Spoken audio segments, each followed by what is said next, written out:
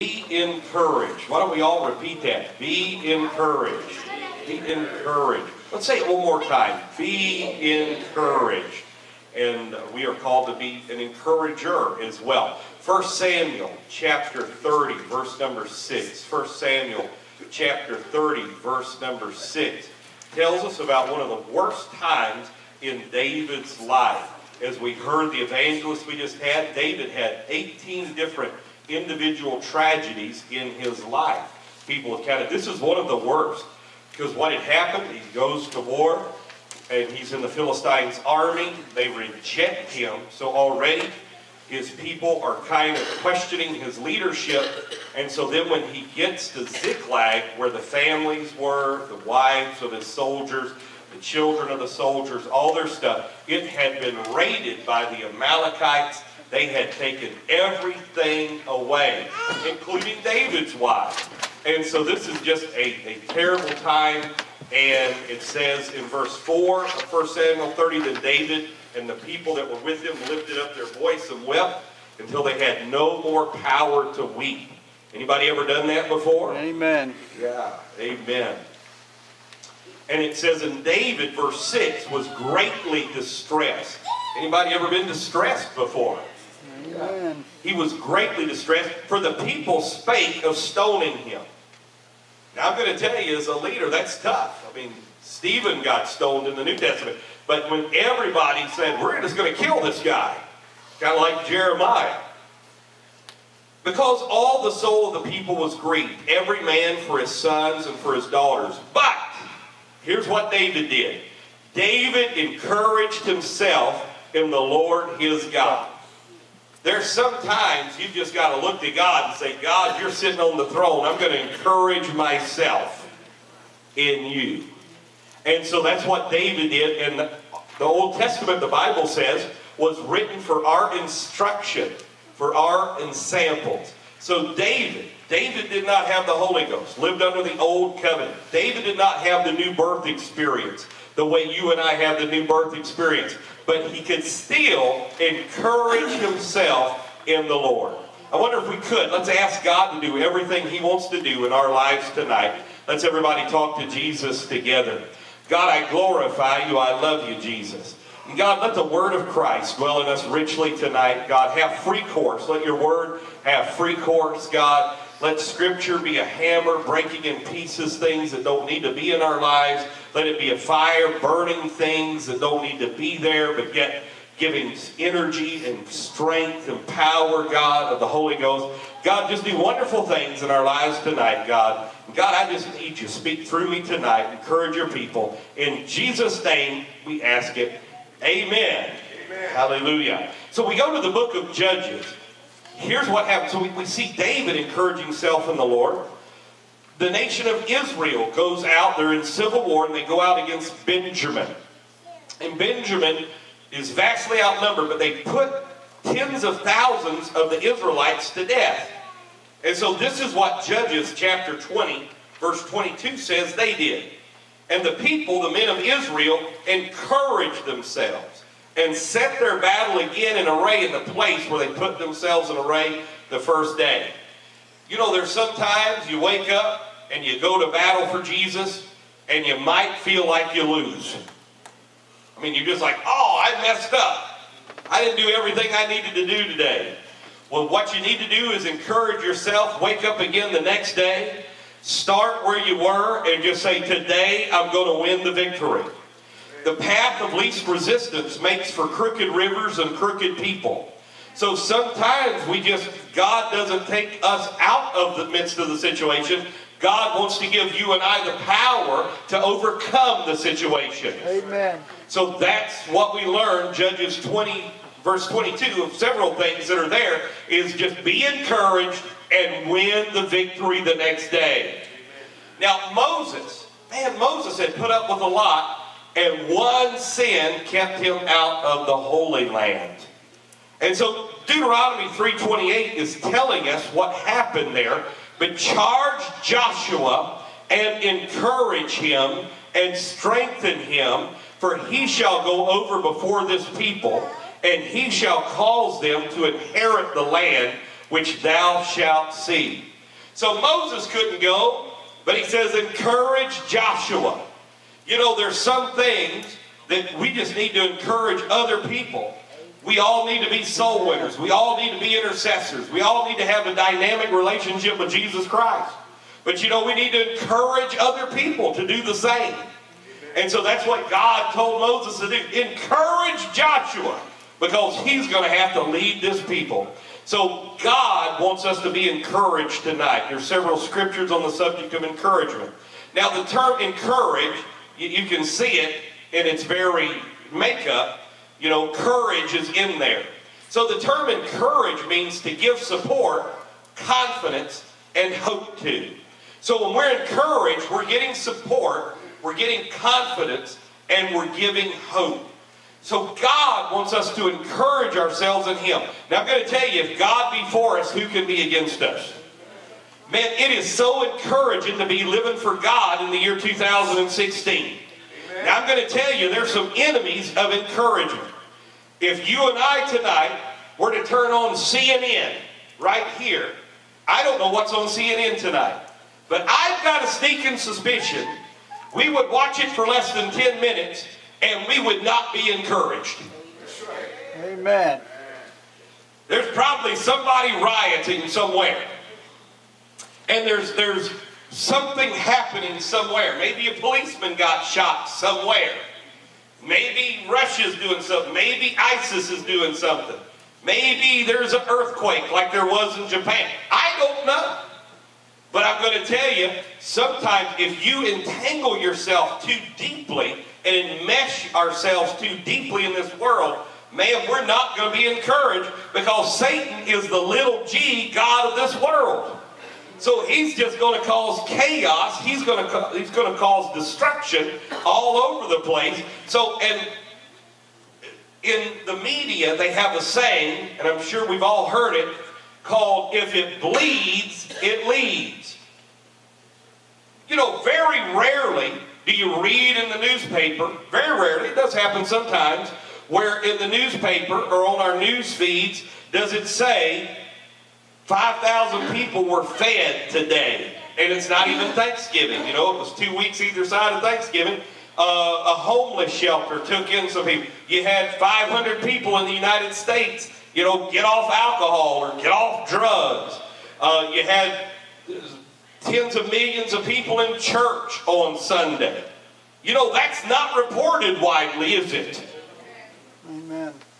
They're going to report bad news because people are going to believe bad news before they believe good news. But tonight, the Church of the Living God, we've got some good news. Amen. Jesus Christ, God in flesh, came for us, and He took all of our sins and He hung it on the cross. Amen. Jesus has poured out the Holy Ghost, and now the Holy Ghost is not far from each and every one of us. Man, there is some great news in the world today. There's more people living for God in an Acts 2:38 way, to our knowledge, than there has been in decades, maybe in centuries, maybe in millennia.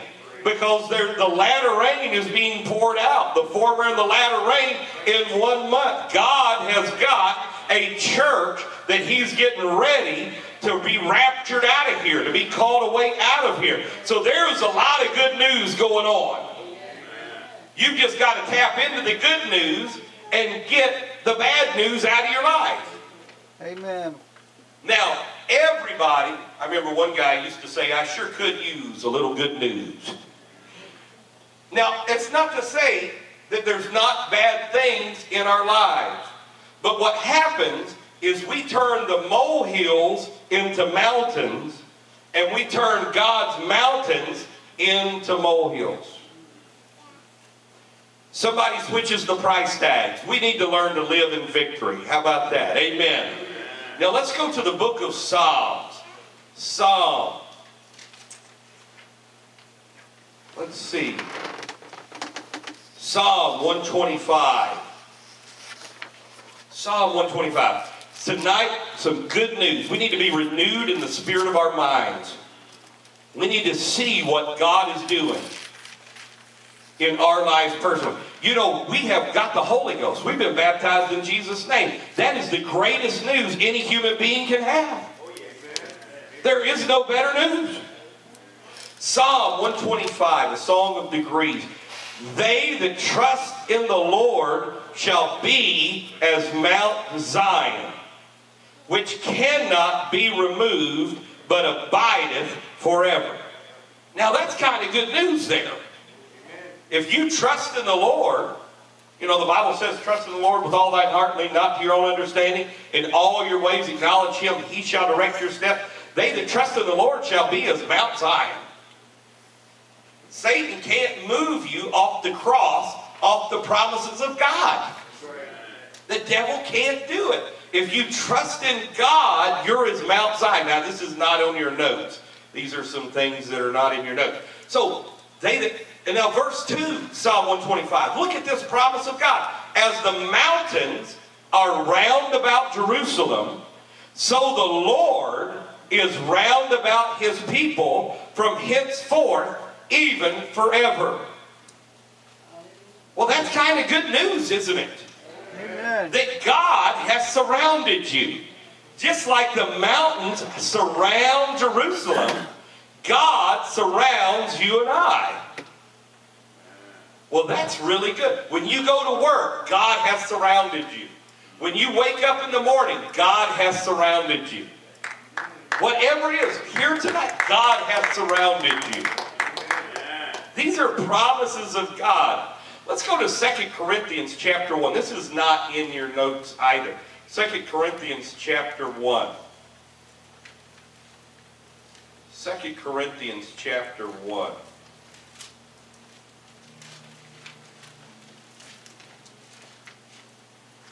Beginning at verse number 20, 2 Corinthians chapter 1. It says, for all the promises of God in him, in Christ Jesus, are yea, and in him, amen, unto the glory of God by us. So every promise of God is yes. God wants to do you and I good. I'm glad about that. He showed us his love at Calvary. If God would come in flesh and go to Calvary, what else would he do for you and I? There is so much good. God loves us and cares for us. So I'm glad that all the promises of God in Jesus Christ are yes and amen. So encourage means to give support, confidence, or hope to. Now the term encourage came into the English language in the early 1400s from an old French word, and it means to make strong, to hearten, to make. So when you encourage somebody, you know, Barnabas was known as a son of encouragement. You know, he wanted to encourage people. Don't you just love people that have a gift of encouragement? I mean, they just say, you can make it, you can do this. Greater is he that's in you than he that's in the world. You got the power of the Holy Ghost. You fall down, you skin your spiritual knee, and they're just like, get back up. A good man falls 7 times and gets back up again. Man, we need some encouragement in this end time hour. We need some encouragement that the gifts of the Spirit are still in the church, that God is still a healer, that God is still mighty, that God is still infinitely stronger than the devil, that there's more for us than there is against us. Man, be encouraged. Now, I'm having people tell me, they said, you know, I am concerned that the United States may slip down a precipice of some type of civil war. I saw a headline today that talked about Calexit. And the state of California is trying to vote in 2018 whether to leave the United States of America or not. Now I'm going to tell you, we're going to pray in just a moment and then get back into Scripture here. But we're going to pray that God would bring unity in the United States of America. But not just unity, because the Tower of Babel was unified. We don't want to be unified under the transgender movement. We don't want to be we don't want to be unified under illicit sex and immorality. We don't want to be unified under, the killing of children and all that. We want to be unified under truth and righteousness and love. And God's love for us. So why don't we pray right now? Because I'm going to tell you, when God's people pray, God works. Daniel could pray. Amazing things happen. Esther, Mordecai, those people in the capital, they could pray. Amazing things happen. Friend, it's the same God. He's no respecter of persons. God's able to do a miracle. Man, and sometimes it's darkest before the dawn. Sometimes it takes terrible things happening before great revival to break out. So why don't we just pray?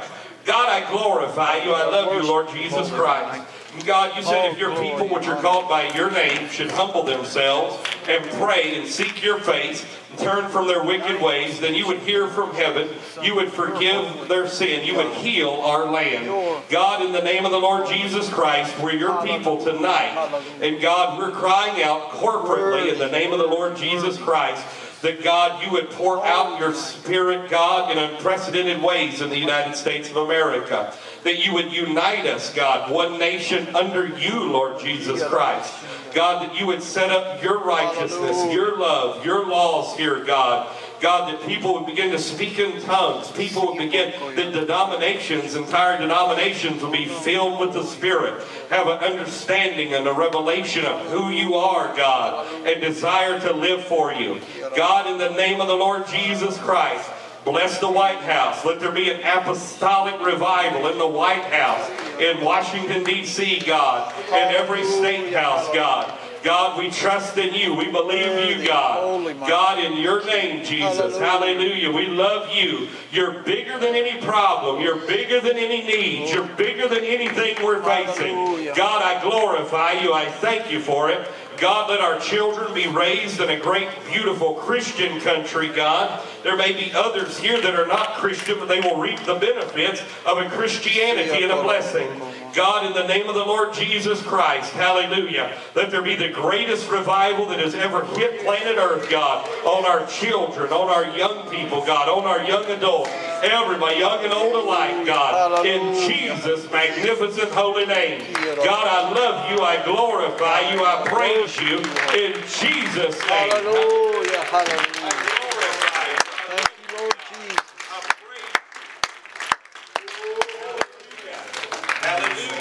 You feel some encouragement in Jesus tonight. Amen. Glory to God. You know, God is stronger than the devil. I just want to tell somebody that. God is bigger than the devil. That's right. Amen. All right. We have so much to be encouraged about. Our prayer closet, reading the scriptures, coming to church, doing the right thing. All these things serve to renew our mind.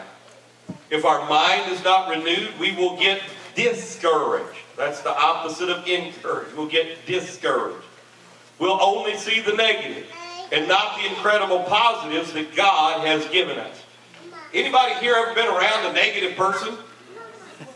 Man, is that not just one of the most terrible things to ever be around? I mean, it's like a battery drain. You know, your battery's fully charged, and they're like, I'm sucking the life out of that battery.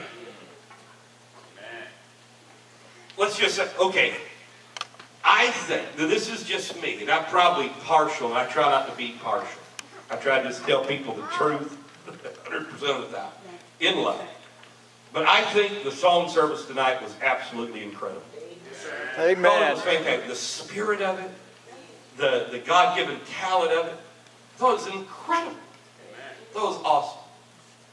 But you know, I'll say that, would you believe there's some people here, possibly, maybe not, but in times past, in other churches, not necessarily New Life, there would be somebody, well, I don't know why they didn't take off running while they were singing. They should have just thrown the mics down and took off running. They should have been dancing. That should have just blown up. And you know, they were singing so good, I don't understand. I was looking around and I didn't see 3 people worshiping. Isn't that like, I mean, that's like, huh? So, and that's just an example. People can be so negative. There's so many people in church on Tuesday night. So many people had to work. So many people out of town. But people can be so negative. Instead of looking at the positive, Jesus is here. Angels are here. The gifts of the Holy Ghost are here. You know, and we have to do that in our lives sometimes. You know, sometimes I'll have 51, and I've got a backache sometimes. But God will just have to remind me. That back is screaming, but my legs are working. My hands are working. My voice is working. My fingers are working, you know. My liver's working as far as I know. My spleen, my gallbladder, my heart, the veins, my brain.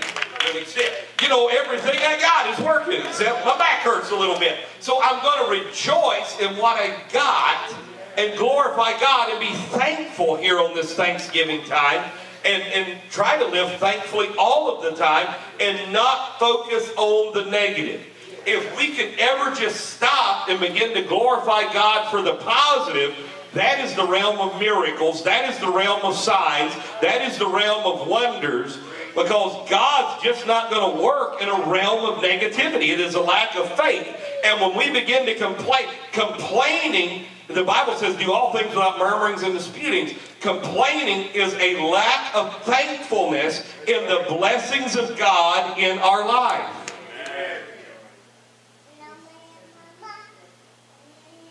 Let me just give you another example. And I'm not talking about old people that or people that are highly sensitive to temperature variations. I'm just talking about normal folks. You know, if it's 74 in here, they wish it was 68. And there's some people that if it's 68, they wish it was 74.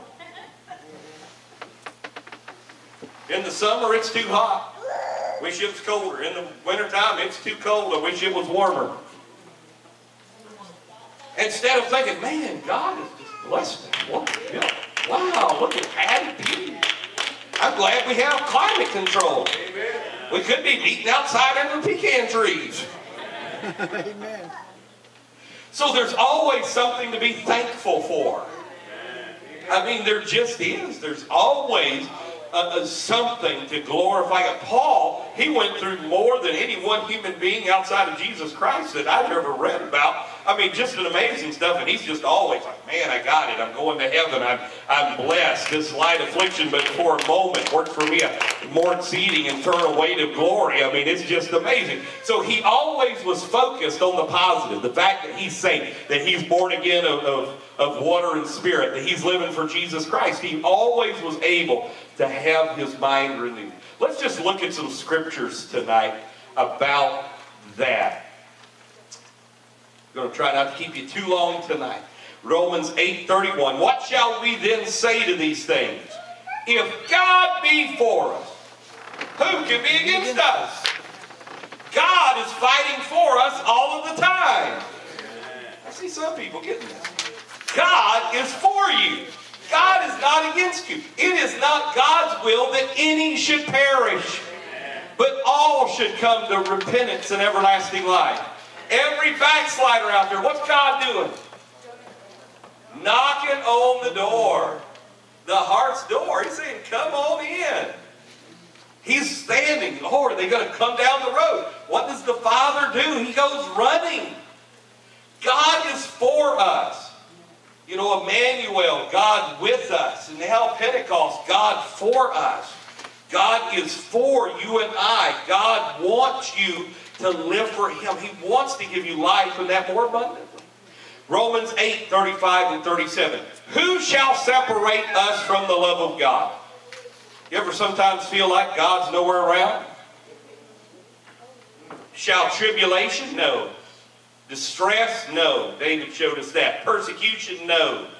Famine? If it don't rain soon, we may be there. No. Or nakedness? No. Peril? No. Sword? No. Nay, in all these things we are more than conquerors through Him that loved us. Again, if God be for us, who can be against us? Now, we need to pray for rain. Why don't we do that right now?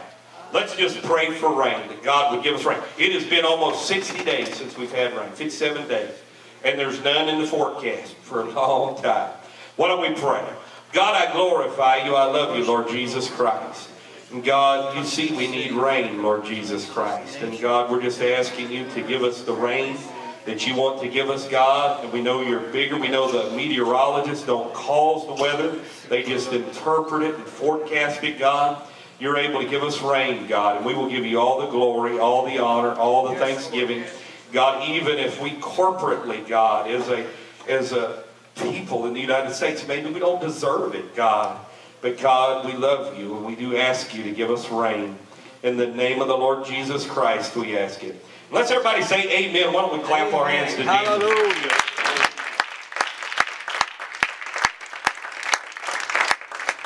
So this Thanksgiving, we can be thankful we're more than conquerors through him that loved us. 2 Corinthians 4:17, for our light affliction. Later on in 2 Corinthians, he talks about, I've been beaten with rods thrice, with stripes, 40 minus 1 several times. Just amazing. And he called it a light affliction, which is but for a moment, working for us a far more exceeding and eternal weight of glory. Anything we're going through, it seems like desperate at the moment, it's a light affliction. Romans 8:18, let's renew our minds in Jesus. For I reckon that the sufferings of this present time are not worthy to be compared with the glory which shall be revealed in us. So we have sufferings in this present time, but there's glory that's going to be revealed in us. Shekinah is going to shine through us.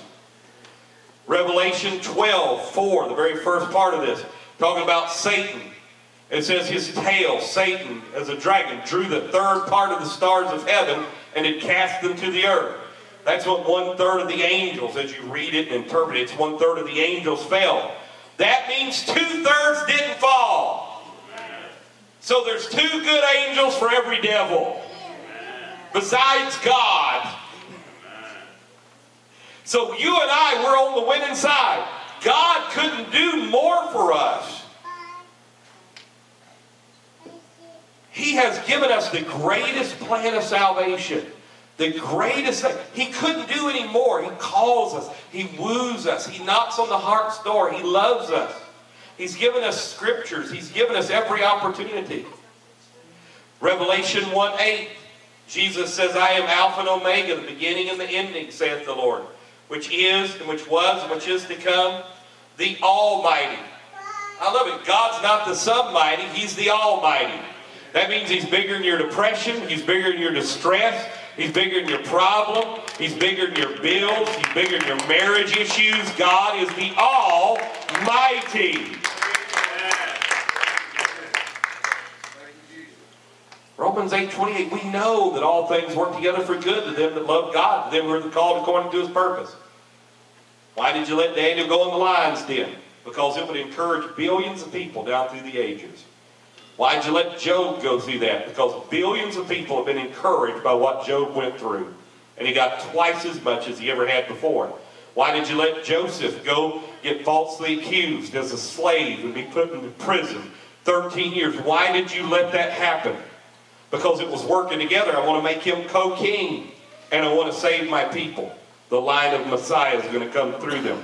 Everything is working together for your good. If you love God, to them who are the called according to his purpose. So no matter what you're going through, now if it's a chastening of the Lord that you cause, then you need to repent and let God straighten you out. But if you're trying to live for Jesus, best way you know how, and bad things are happening, it's going to work together for your good. Amen. It is happening for your good. Did I tell that story about the brother from Arab, Alabama here? The one that lost his church.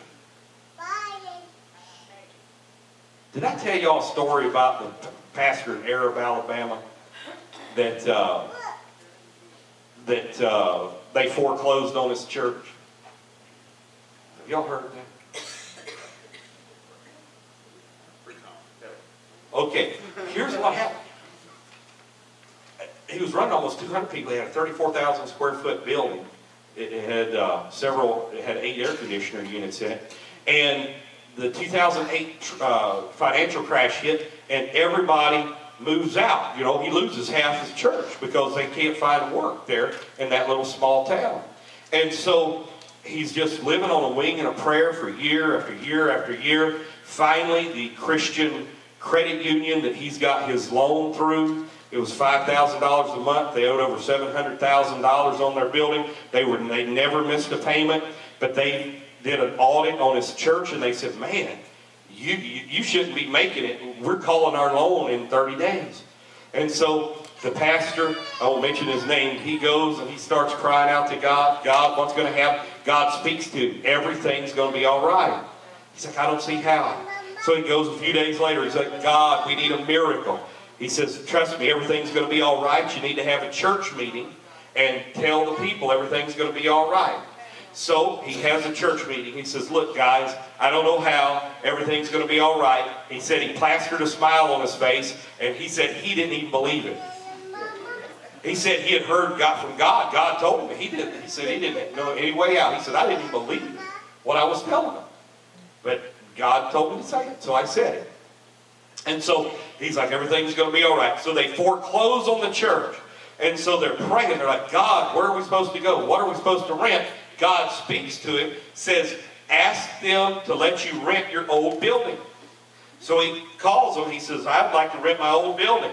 So he said after 2 or 3 weeks, they finally said, okay, you can rent your old building. And they said, how much are you willing to pay? He had prayed. He felt like God told him offer him $1,000 a month. So he says, I'll give you $1,000 a month. They didn't want to do it. They finally said, okay, we'll do it for $1,000 a month.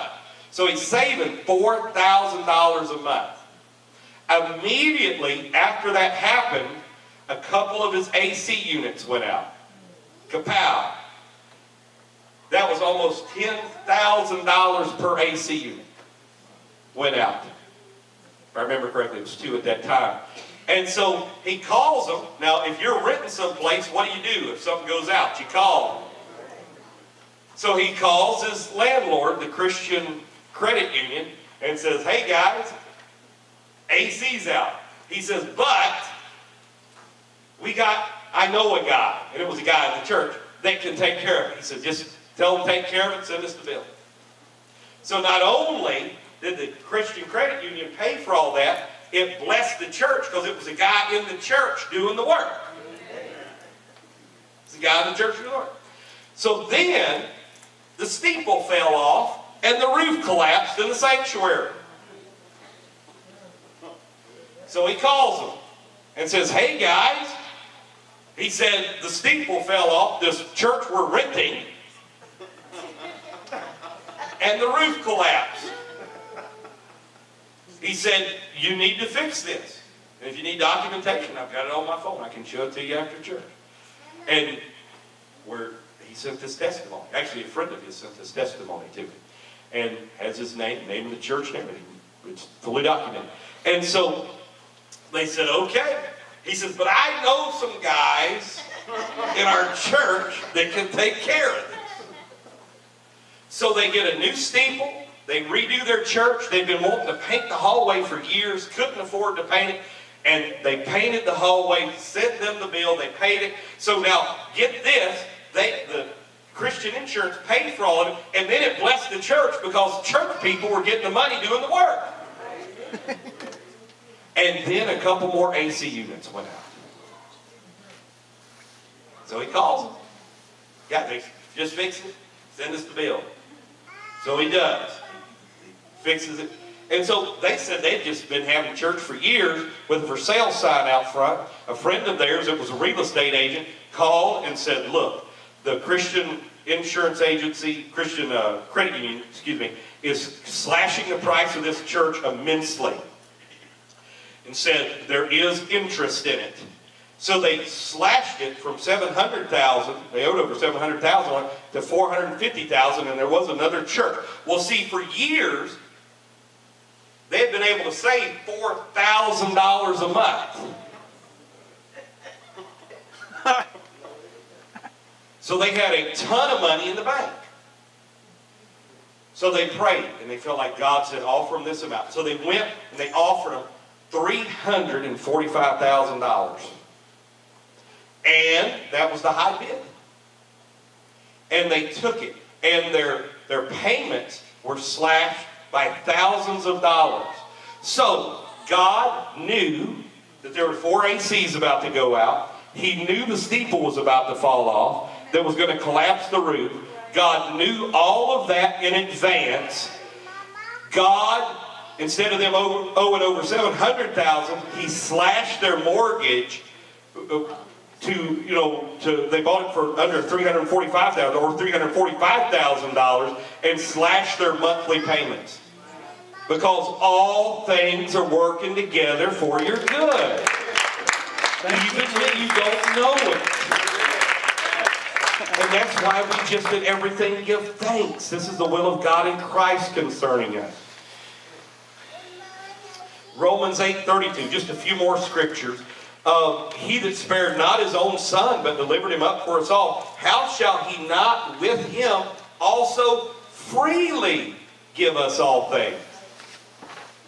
It reminded me of James 4:2. We have not because we ask not. Ask in faith. 2 Corinthians 4:8 and 9.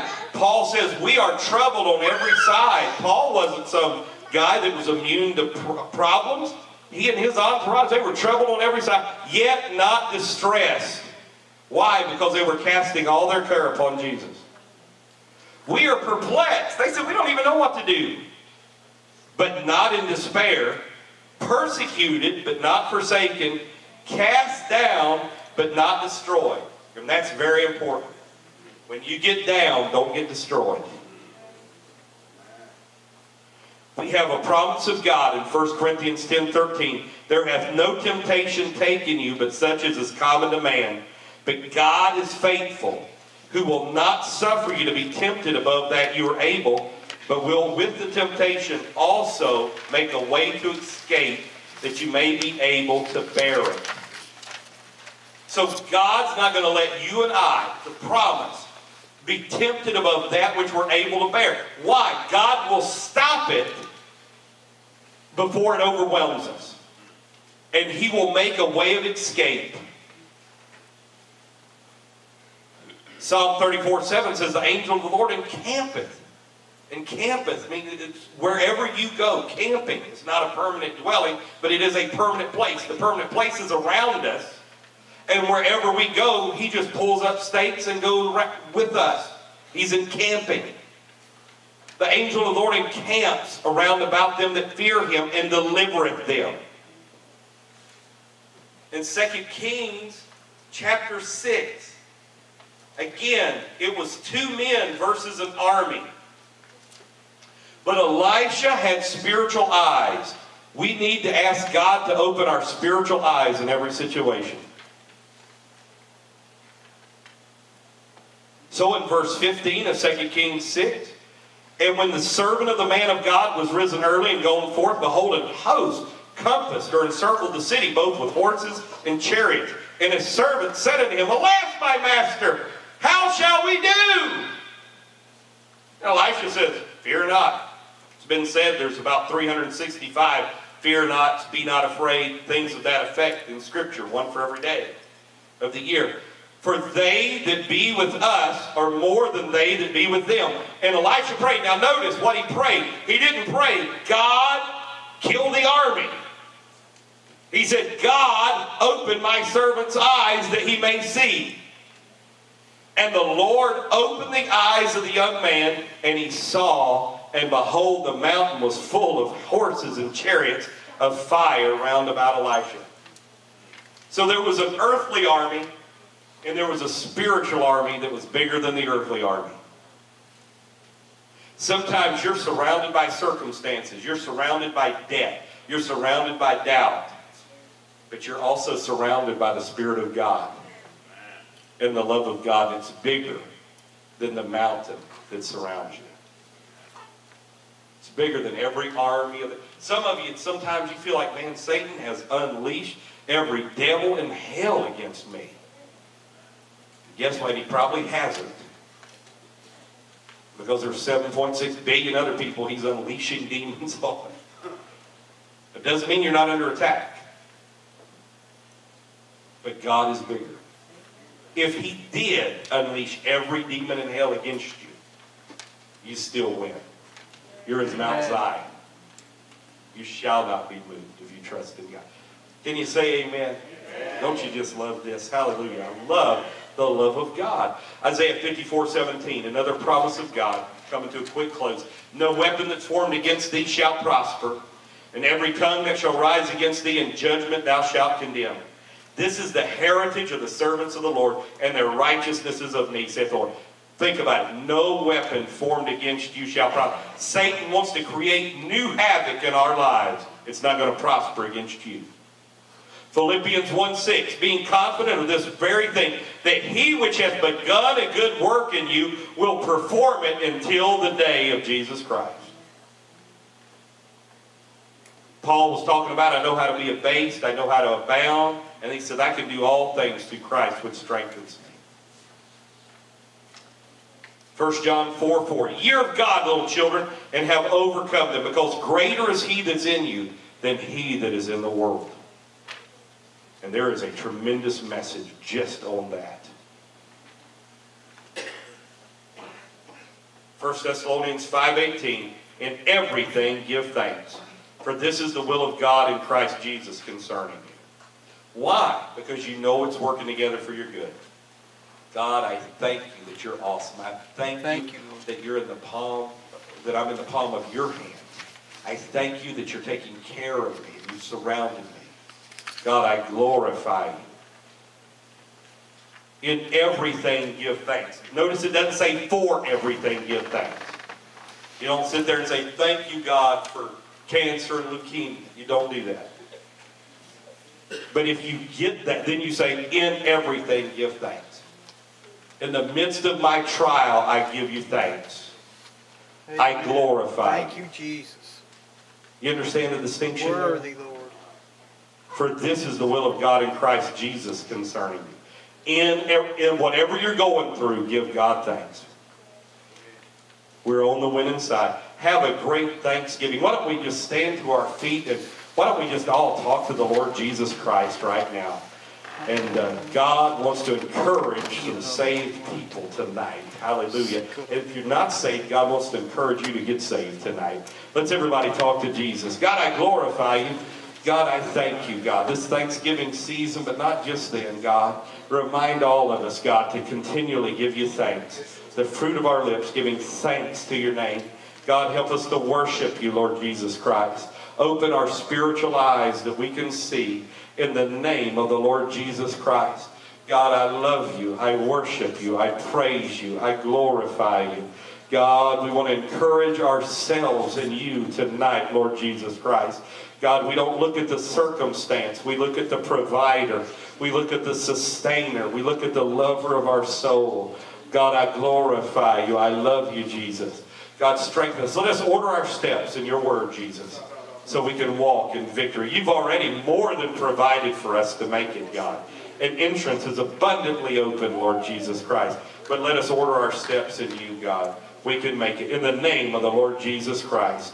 I love you, King Jesus. I glorify you. In Jesus' name. Amen. And why don't you just pray a prayer of encouragement for the person next to you. God, I glorify you. I love you. God, I ask you to minister right now to Brother Ron. Bless him. Greater than he has ever been.